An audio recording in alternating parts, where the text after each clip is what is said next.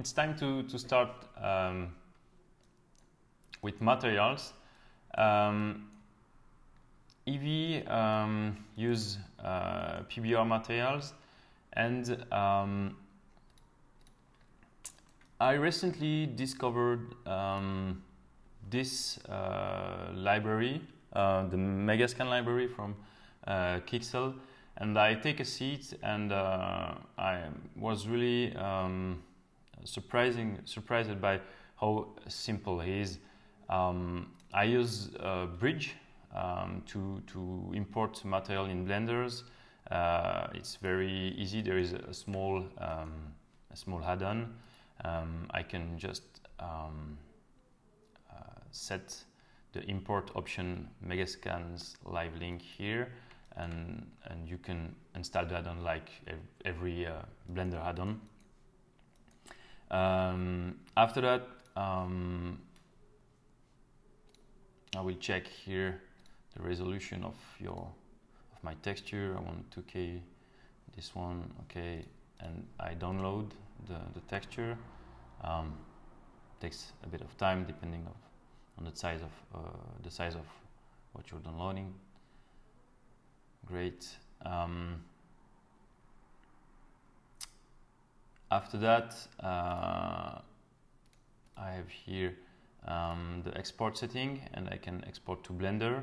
Okay, and if I have Blender open and Bridge open, and I just click to export, normally I have here my material in the scene. So I can go here and I will see clearly my material is here, pattern and marble, and everything is done with the texture, the slot, etc. And it's really impressive, and the material are really realistic. So I recommend you to find solution to simplify your workflow with texture. Create library, buy some texture on a website, or create your own library or whatever. But yeah, with this one, I'm pretty happy with this. It's a bit expensive if you're only a Blender hobbyist, but I think it's really powerful. So good. Now I will go to another material and complete material. Here I want a brick wall, and I want all the texture that I have here. Okay, a base color, specular, roughness, normal map, and also a displacement map, because it's a brick wall, and I would like probably to have animated shot, something like this, and I would like to see the 3D part of my wall. So I need a displacement, and as you know, you cannot use micro displacement with the modifier and the displacement option in the shader, as you can do in Cycle. In Eevee it's not possible. So what I would like to do with this wall is to export the wall to another file, then link it back. So I have this object selected, and what I can check here is the scale, and the option I can just set apply scale. It's better before exporting anything, and I separate these faces. Okay, only these faces, and I call this wall brick. Like this. Perfect. And I save this. I save my scene, and I create a new scene, and I save this scene at the same place that I have my main scene, and I name this scene brick wall, and I will append, this time not link, append the scene.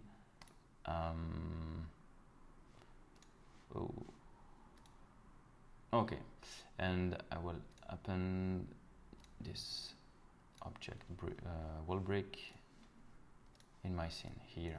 Okay, so I have here my my wall, and I will now create the material for this. I remove the material, I create a new one, wall brick, and we could see how work now PBR material. Normally it's always the same. You have texture, image texture for not this one. Where is my brick wall? This one. You have a texture for the base color. Sometimes, depending on your texture, it's called albedo. Sometimes it's base color or diffuse color. The name could be a bit different, but it's always the same. Oh, my Eevee is broken here. I just want to go in 3 and 5 in orthographic view and press U in edit mode to project from view my texture. And in the UV panel here, I just scale a bit my texture, something like this, just to start. Okay, perfect. And now I will switch into render and add a point light, and I will put my point light here. Okay, perfect. Not really realistic, okay, but it will be better after. Great. This texture coming also from Megascan library, but it works for any PBR material or texture that you have imported or created yourself. The second things we want to add is the occlusion. The occlusion texture is here to simulate some cavity, some hole in the texture, and some shadow surface that the render could not calculate because it's too thinner shape, or it's difficult to calculate with the traditional shadow. So it's a map to create some shadowing in the surface. Sometimes it's also called cavity, depending on the software, on the software they are for. And I will add the texture here. Okay, and you will see that if I connect to the base color, this is something like this. So you could see the volume of the material here. And what I need to between this one and this one is a color mix RGB, and I would like to make something like this. Okay, this one, but I want this in a multiply mode. Okay, I want to multiply this texture. I will just remove I want to multiply the occlusion, and that's it. The third one here is probably you will have a specular map. Okay, and sometimes is useful, sometimes not, depending on the material. But this all three textures are set in sRGB color space. The following ones will be set in a non-color space. Keep this in mind, because it's really important. And the next one is the roughness. This one, yes, like this. And in this case, it's not really clear because it's a brick wall here, and this needs to be a non-color. Okay. The last one here is the normal map, texture and normal map. And to connect correctly the normal, you need to add here something between. And it's a vector normal map and connected like this. Okay. And take care about face orientation. Okay. This is the normally origin. Okay, this is the inside my space. This is outside. So the back face is here, the good face is here, and take care about that because the normal will react differently if is the back or the good face. Okay. So that's it. Pretty over, not bad, but still missing the something here. Okay, it's normal. I don't have the displacement. And to have a proper displacement, we'll need to use the displacement modifier, but I need to subdivide my object. So what I will do here, I just select this edge. I will press Shift E and just drag it to 1. It's because I want to increase at 1 on this edge. And now I will create loop cut, and what I want to do is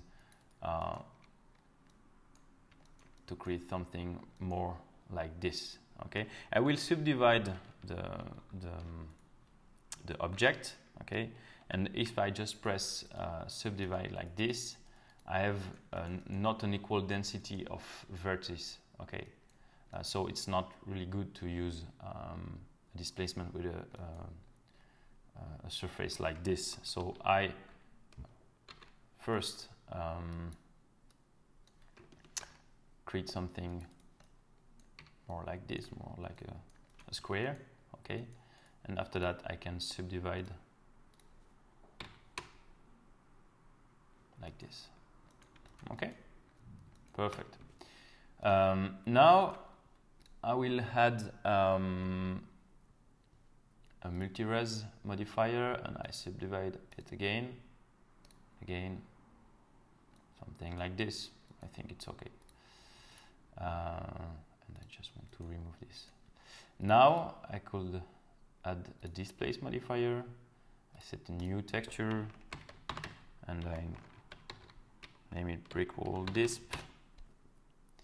I now add the last texture, displacement. Great. It's not a texture that you are supposed to use in every PBR shader, okay? But when you have some specific material or important material in your scene, it's good to use it. But you will see that in terms of poly counts, it's a bit frightening. Yeah. Great. We have the displacement now, but it's not really good. It's because we want the normal direction, but not in local coordinate, but in UV coordinate. Okay. I also would like to shade smooth my object.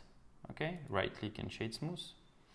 And now I have the strengths. So you will see that if I put the strengths like this, I have something strange here. So I probably will set a value of 0.2 or 0.3, okay? And this is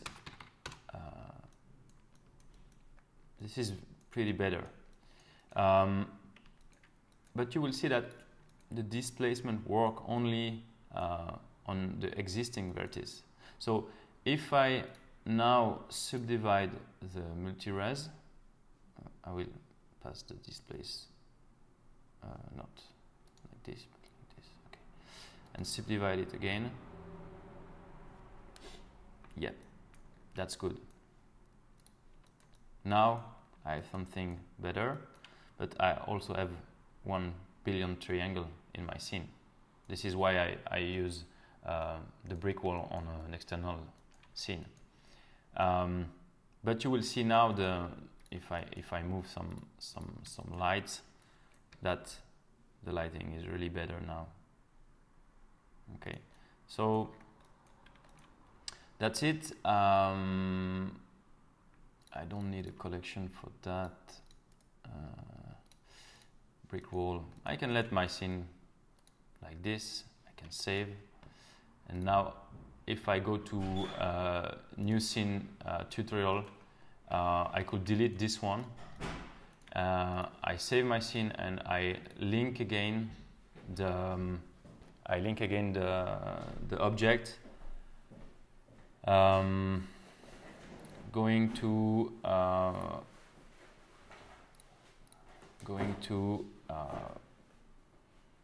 brick wall. Where is brick wall?